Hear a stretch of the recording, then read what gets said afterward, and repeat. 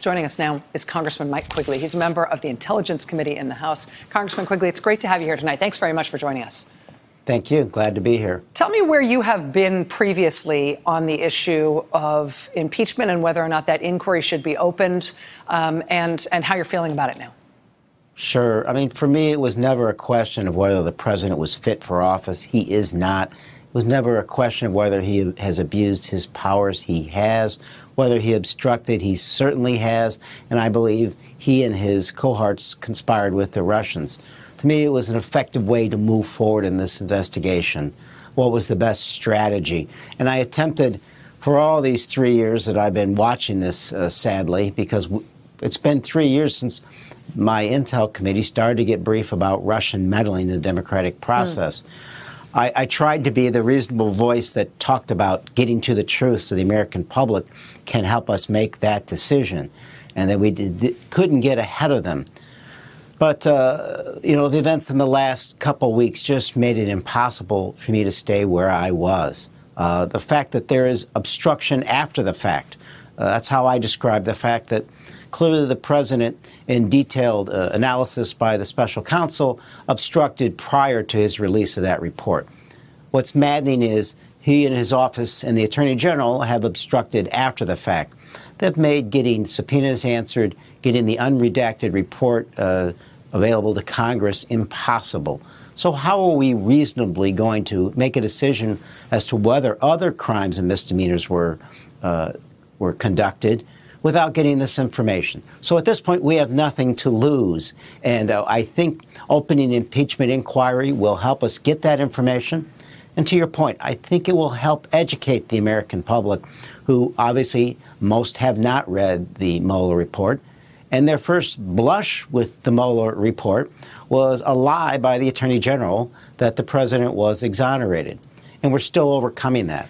And I think, if anything, the special counsel gave us that window to present the alternative to it, and that's an inquiry. So for whatever it's worth, in your program, I'm announcing that I notified the Speaker's office today that I'd now asking that we open an inquiry.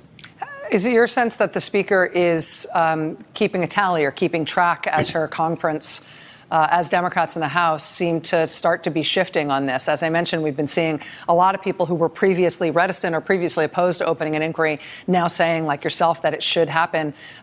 Is there dialogue happening with the Speaker's office here? Oh, certainly. And I think Speaker Pelosi may be one of the great underrated politicians of our time.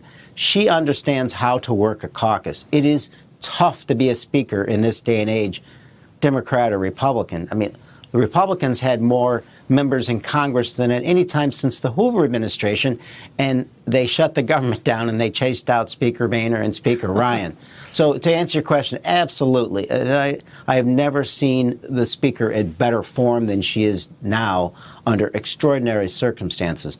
So I think we're going to move forward.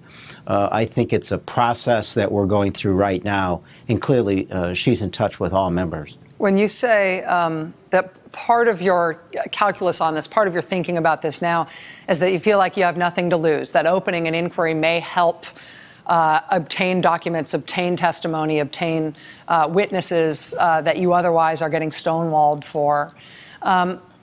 One of the objections that has been raised by the Speaker's office, and I think it's an interesting one, is that if an impeachment inquiry is opened in the Judiciary Committee, it might potentially head off the kind of investigation that you're doing on your committee, the Intelligence Committee, or that Congressman Cummings is heading up in the Oversight Committee. There are these robust inquiries that are happening in other committees that would, I guess, have to interact with the impeachment inquiry or somehow be melded with that. Do you worry at all about the ability of your committee, the Intelligence Committee, to continue its work if an impeachment process was started?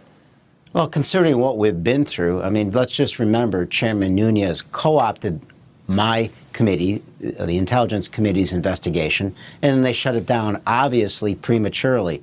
So it's not easy working together through complicated matters like this, but I think those chairmen all get it, right? Nadler, Cummings, and Schiff, they understand that there's more than one task that's involved here. And this investigation began at its very start as a counterintelligence investigation. The American public needs to know we are still on that. The House Select Committee on Intelligence continues that work through the subpoena process. The Justice Department just released some of the documentation to us, but we are ready to proceed if at any point they stop cooperating. It is extraordinarily important for folks to know that Mueller thought that most of that was outside the scope of his investigation. But it's fair for us to ask whether the President of the United States was compromised. And frankly, I believe he was. So I believe, to answer your question, we can do more than one thing at a time. It won't be easy, but it's additional information that tells us what kind of president we have. Congressman Mike Quigley, member of the House Intelligence Committee, says he now favors starting an impeachment inquiry.